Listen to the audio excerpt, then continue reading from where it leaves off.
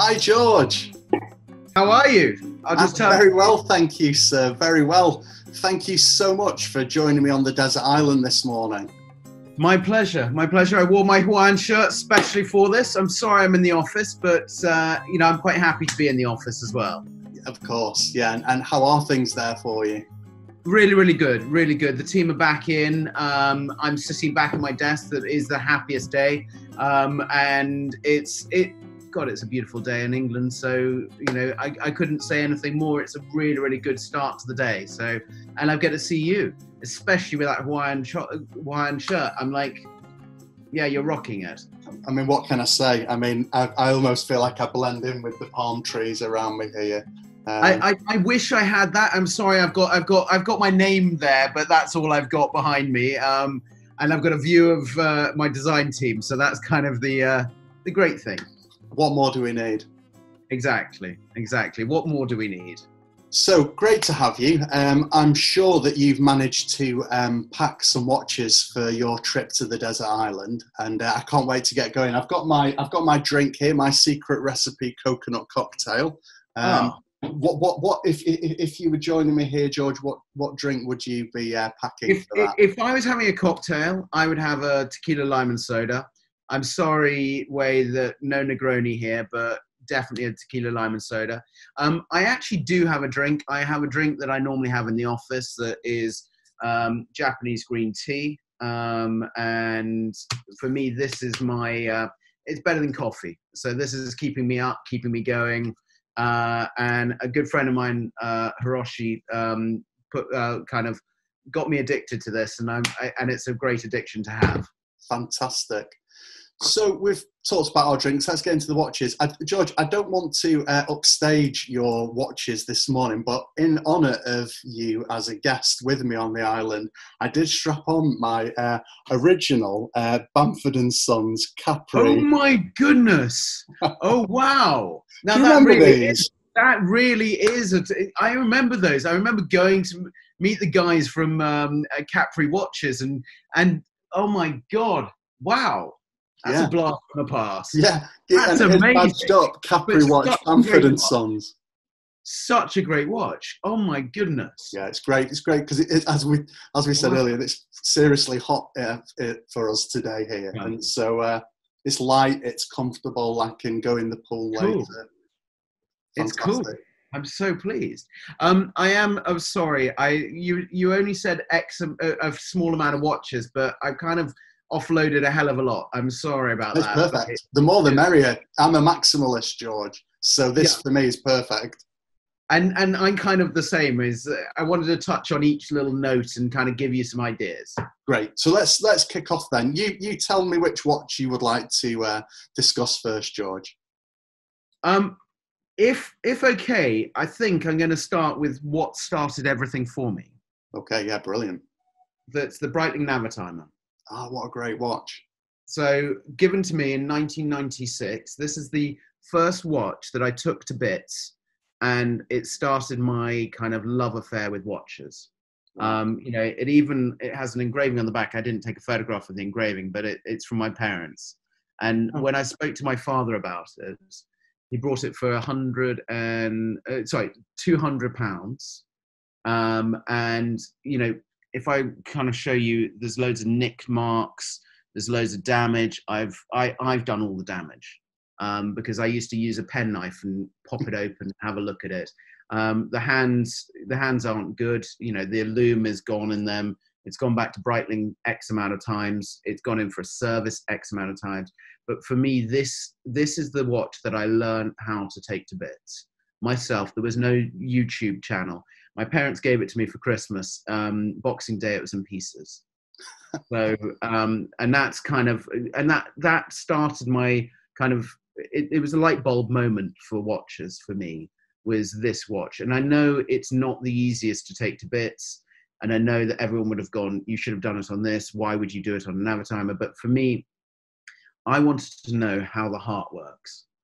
Yeah. And I wanted to know, really, how does it beat? How does the engine work? Now, I'm not one of these first, take to bits a watch and kind of, I used to take TVs to bits. I used to take engines to bits. So all the time. I'm dyslexic, so I always wanted to. I couldn't read very well, so it was very much what can I do? What was the thing of getting into that? And so that was very much engines. I used to strip engines, rebuild them. Age of 9, 10, I learned how to weld. I was always that kind of person, but it was very much self-taught. Fantastic. I'm going to share a picture that you sent through so we can have a good look at the watch. Here we go. Super cool. Oh, yes. And you can see that I've done a Breitling background for that. Yeah. Yeah, and I love it. I'm fascinated by this. What was it then that, so obviously you've talked about the fact that you just took it apart, and so that kind of kinesthetic learning was very important to you and was a key development for you. But so you open it on Christmas Day. At what point did you decide that actually I'm going to take this apart? Because I think it's brilliant that you did, and I'm fascinated by the mind, kind of the process in your mind of deciding that just had to be what happened next. So I'd probably say Christmas lunch, afternoon, watch the movie. We've done church, done all of the stuff that you do on Christmas, and I think it was in the evening. I'm one of these people that I don't love sleeping loads. So I love my brain when it kind of goes and does weird and wonderful things. So I used to always get up early as a kid. So I used to be like 4 o'clock. I'd get up and I'd go and strip a TV, or the juicer would be taken to bits, and I would have changed the speed of the juicer because I would think it was too slow. There was always a parts bin of all crap that I'd taken out of the thing that was restrictors and all those different things. Yeah. The same with this Breitling. I mean, I put it back together. I was very pleased I put it back together, but I wasn't, my watchmakers here take the piss out of me because I'm very brutal of how I do things. I'm very much boom, boom, and some things don't go back in. So I remember that day after Boxing Day, I remember that the chronograph function didn't work. And I was like, yeah, okay, I'm going to take it back to bits and put it back together again. I think it was that evening. And my parents were up, talking about how great Christmas was. And I think that evening I was in my bedroom and I was like, I had a cloth on the floor and I sat on the floor doing it and I had a penknife and I had a glass screwdriver, and that was it. Fantastic. And this is kind of like, for some people, that's the antithesis of what people are as a collector. Because I guess when we talk in this series to collectors, I always feel that there are very few people who sit in the middle of either being a collector who like to keep their watches that often don't wear them. So like Auro Montanaro is a classic example of somebody that collects the watches, keeps them in boxes, and day to day just wears whatever watch for living. What I call show pony. Yeah, exactly. And then the other end of the spectrum are people who won't buy a watch, who won't buy a watch unless they're going to wear it because they believe in wearing them. So then that in my mind, that's kind of the two ends of the spectrum. But then you go way beyond that in so much as I'm not just going to wear this, I'm actually going to destroy it at the very first opportunity. I wouldn't say I destroy it. I love changing things. Yeah. I mean, at the moment I've got the Defy Lab on. Mm-hmm. I didn't send you an image because I put it on this morning. And I love it, but I changed the rubber strap. Zenith had another strap. I remember when I was with Julien Tonnet, I just went, oh my God, I really love this. And it was a prototype rubber strap. Can I nick it? And I literally did it there and then on his desk. Amazing. And, that was, for me, one of those things. I was just like, I really want that strap on this watch. Mm-hmm. Yeah, great. Yeah, sorry, I shouldn't have said destroy. I meant just like dismantle, experiment. But I like understanding. Every time we have a watch I buy a watch. I don't anymore, but my watchmakers take it to bits to have a look at how it's made. I want to know. I did take I've got a Hoya Audi Hoya, the titanium, and I kind of geeked out. So am I being weird on this? I'll see if I can find the video to show you. But I took it to bits because I wanted to see how the movement was. And it's a Lemanier movement, and it's a really beautiful movement. Okay. So yes, I am, but I'm not now. If you're classing me as a destroyer, I'm not a destroyer. I preserve, but I love looking at how is it made, what's how they put the movement into the case. Yeah. Okay. That for me just it makes me so happy to kind of understand in a different mind. And is any watch off limits to you in terms of? I mean, in terms of your collection, is oh wow, okay. So that was kind of nice. It was a nice any watch that's off limits. But you would think that actually it's better not for me to take this watch apart. For me, well, this watch I can't take apart because this is it's a prototype. I've changed the strap. I'll do some other things. Most watches really I love them how they are. Yeah. But I do love chatting to the watchmakers and understanding how things have been put together. And I think that's my inquisitive mind. I haven't got time to do it anymore. But also the other thing is, I was a photographer, so that's where I trained. I trained at Parsons as a photographer. And I always loved that idea of when I was developing photographs and you have this blank sheet of paper and then it kind of the photograph comes alive. And for me, the dial, the hands, the case, and then the movement, that all comes alive when you actually analyze everything together. And that's what I look at as I look at the whole thing coming together and going, oh yeah, now I understand how they put the movement in. I understand all the things, and then I go, God, it's a genius watch. I mean, that Audi watch, I love how it's all been put together.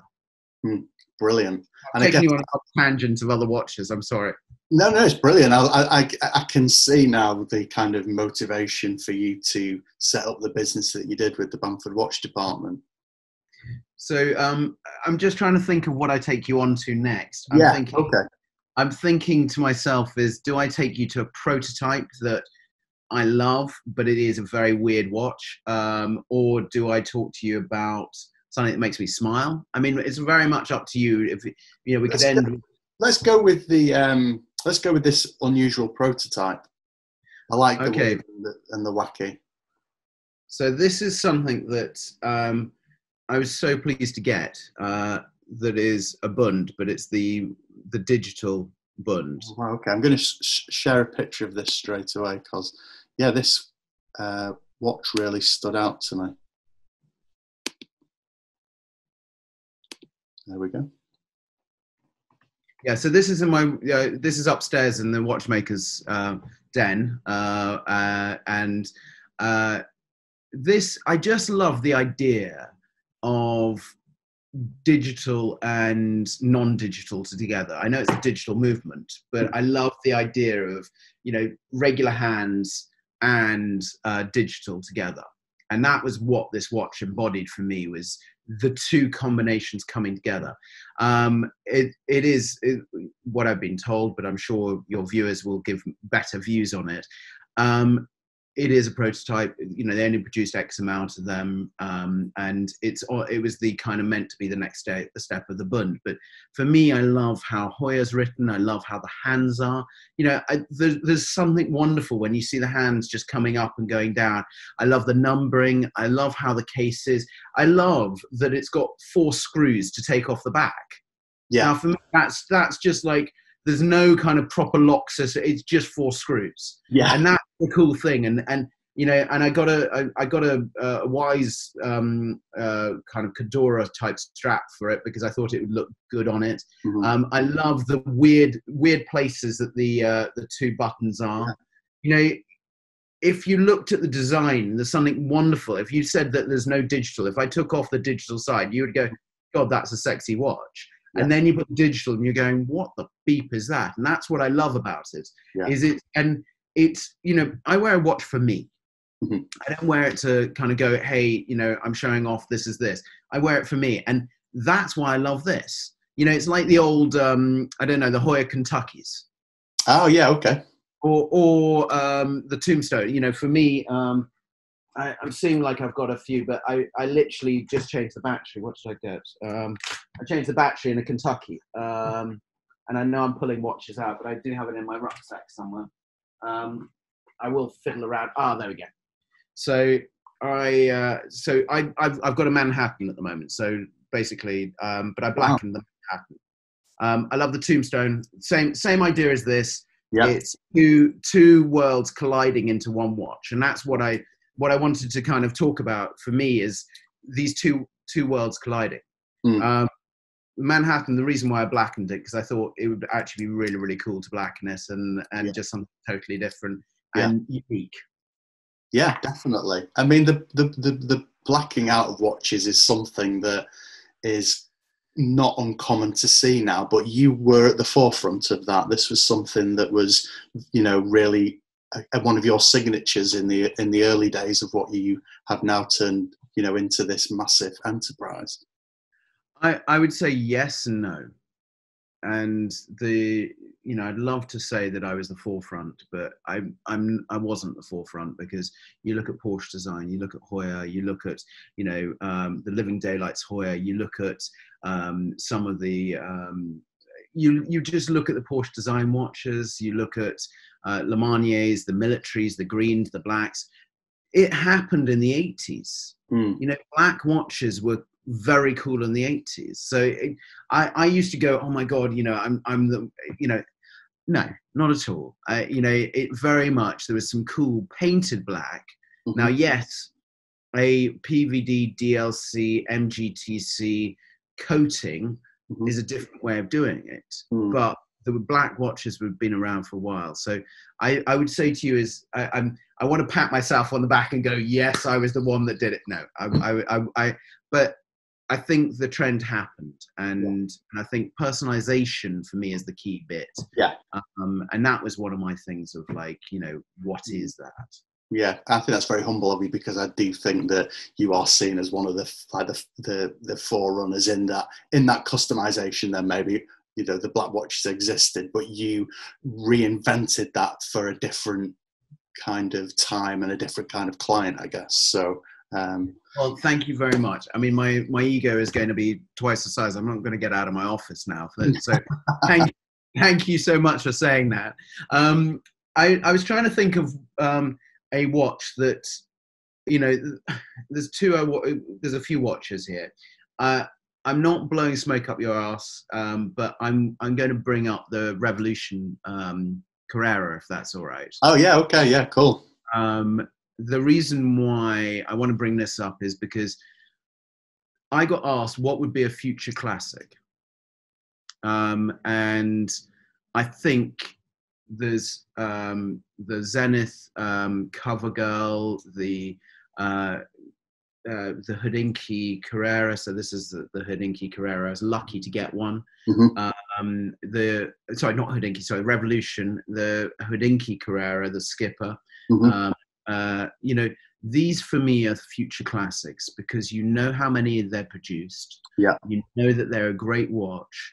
I think that they really are.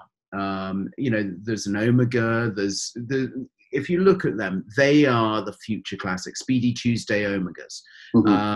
I'm just trying to think of the IWC Hodinkee, the Revolution with Cleverly IWC. I mean, there's some really great watches that are all going to be, I can imagine in 20 years' time, these are going to be the box fresh sneakers. The Jordan 1 type things that people go, oh my God, I can't believe you've got one of those, and they're mint condition.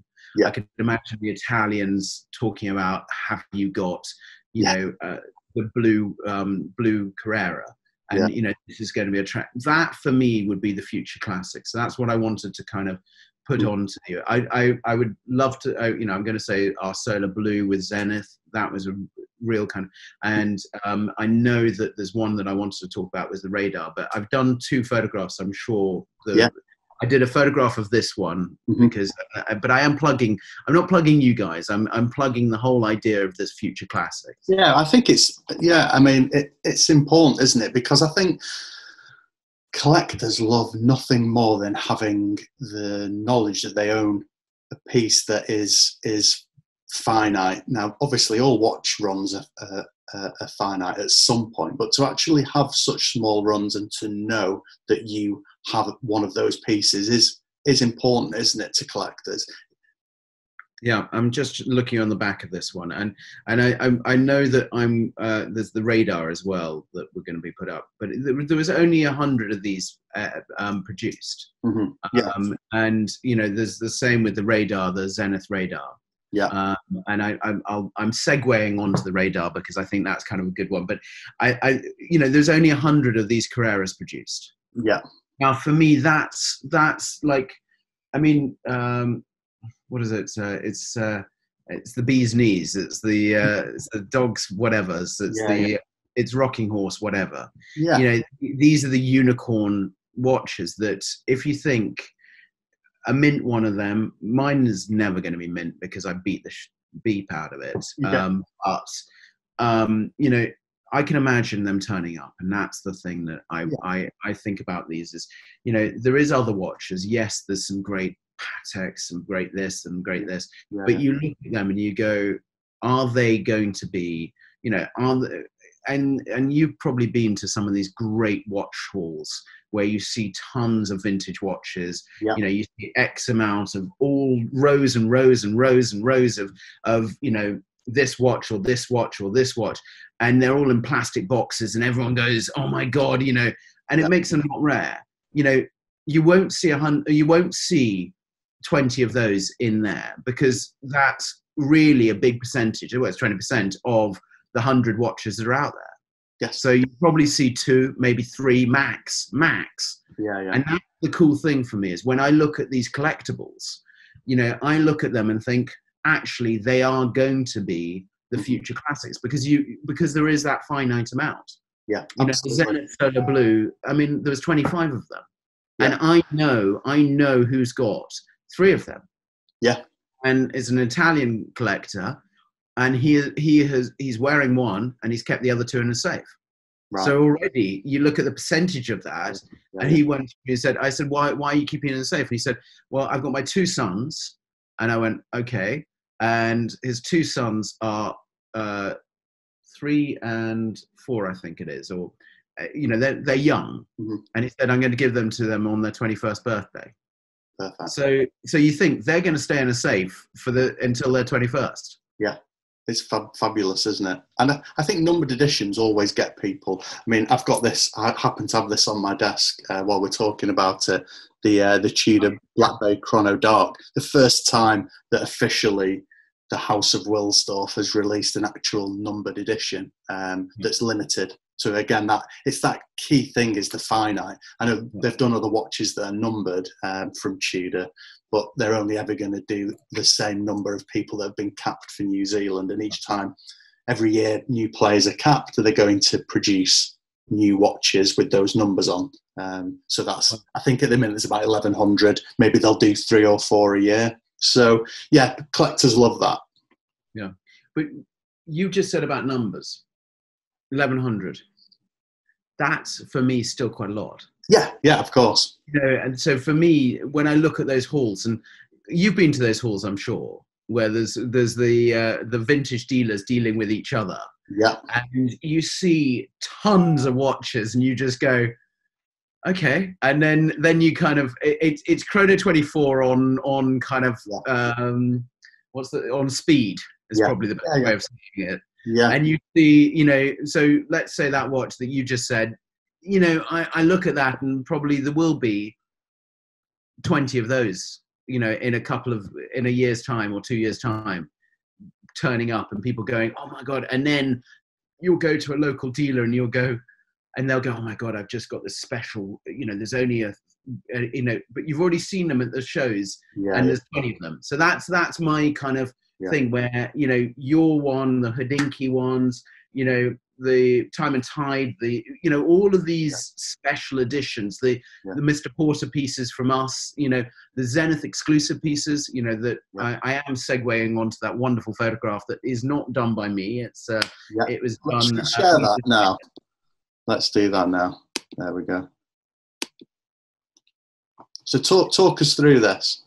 So this is Radar. This for me was look, I love the El Primero. I love our partnership with Zenith. This is built by Zenith, designed by us, built by Zenith, sold through their boutiques around the world. It was it was inspired by Japan. I love this subdial. The subdial, right subdial, all illuminates. So that was something that I wanted to do. I love the tachometer that comes from some of the vintage. We went basically. I deep dived into their thing. I can see you're drinking, so that's awesome. I kind of now wanting to know what the cocktail is, but that's. I say if I told you, George, I'd have to kill you. Sorry. Oh, okay. And then Generation's secret recipe. This is a deep dive into the archive of Zenith. And we pulled out different watches. Pulled out, I mean, the subdial comes from a pocket watch.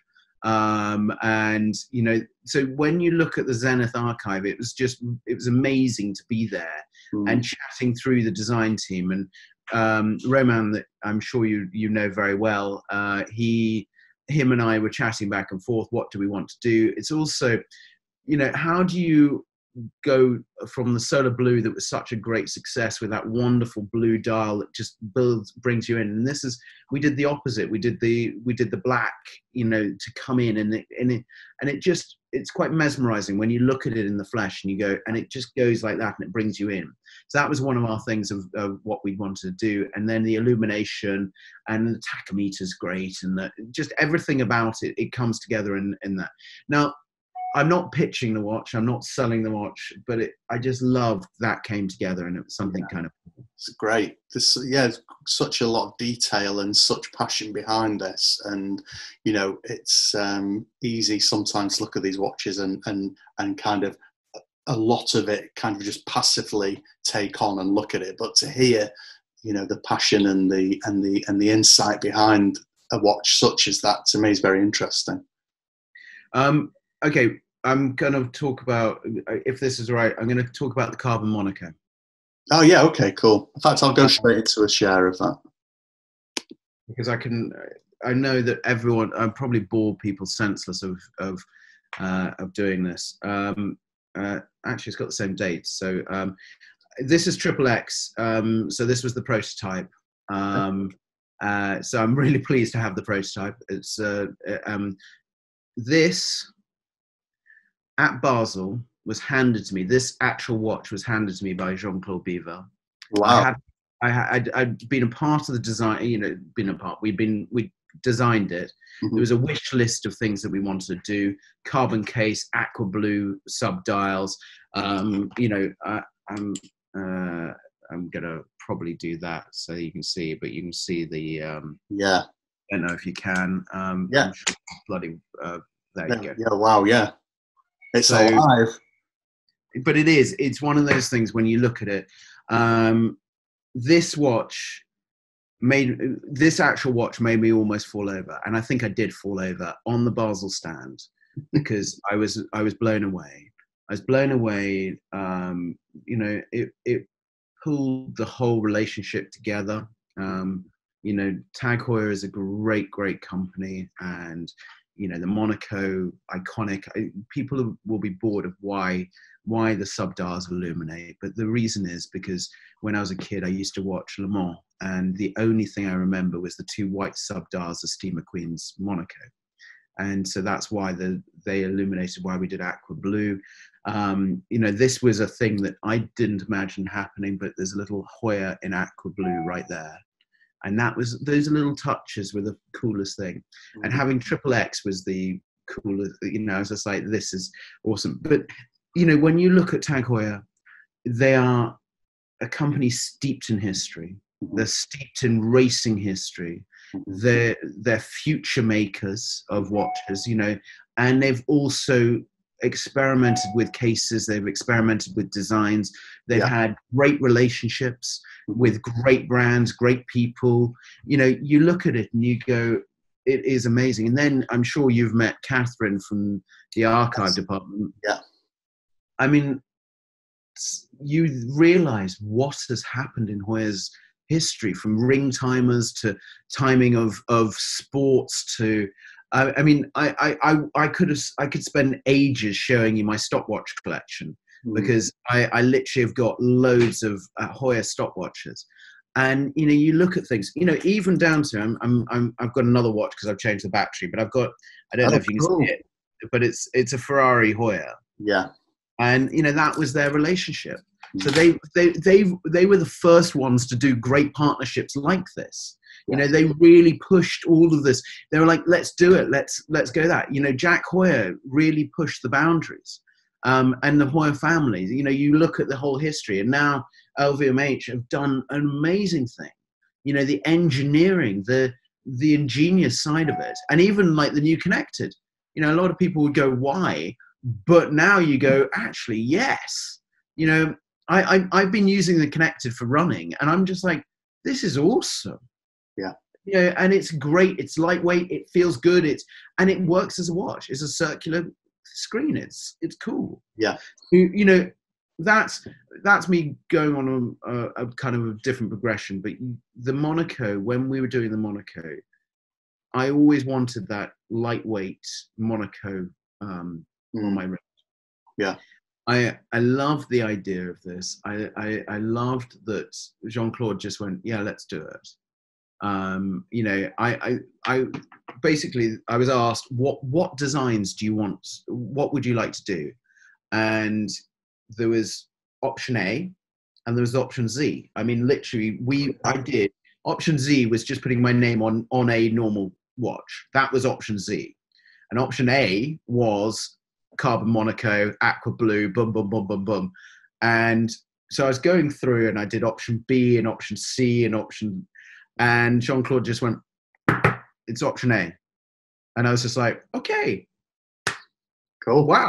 And like literally that was the shopping list. And then there was right down. So that for me, that the Monaco, that was, and to see it on stand and be at Basel, and, sad that Basel's gone, because for me, that was the happiest memory of going on stage and having Jean-Claude next to me and being like a giddy kid. Yeah. And realizing how amazing Tag Heuer and the whole business is. And, you look at Zenith and Tag and, Bulgari, they really are rock stars. And, that's the thing. You look at that Monaco, you look at the Monza, you look at the Silverstone, you look at all those case shapes. They're iconic case shapes. Yeah. And then they're cool. And that's something that I think is amazing. Yeah, the Silverstone is actually really, is one of my favourites. I think it's quite a cool looking watch, and again, maybe misunderstood, underappreciated, whatever, because this is something that I don't want to go off on too much of a tangent, but you mentioned Le Mans, you've shown us the Hoya Ferrari watch. There is a definite link, isn't there? And certainly with some collectors, a link between watches and cars. We've got a couple of mutual friends, James Marks, Paul Maudsley. These guys have almost like an equal passion for cars and watches, and that is a very important part of your life, isn't it? The cars. I would say to you is definitely. I'm looking around to see if I've got my racing timers here, but I haven't. I've just I finished putting some into a car at the moment.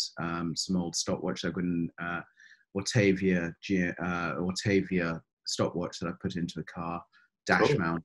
And I think to myself, as cars and watches go hand in hand, the mechanical instrument. Why during lockdown have I taken a radiator off one car, looked at another engine, and stripped an MGB engine? Because I couldn't get near watches.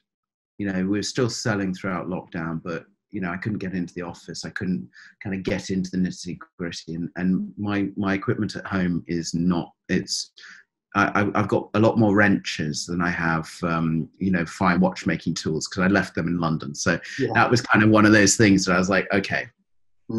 So that was my, that's kind of why I think you're right. It goes hand in hand, and dash timers, but it also do we need a watch? We don't. We tell the time by our phone. Yeah. So do we need it? But do we want it? Hell yes. Absolutely. And that for me is that thing, and it is a weird and wonderful world, but you kind of go, I love to have a watch on my wrist. I'd feel naked without a watch on my wrist.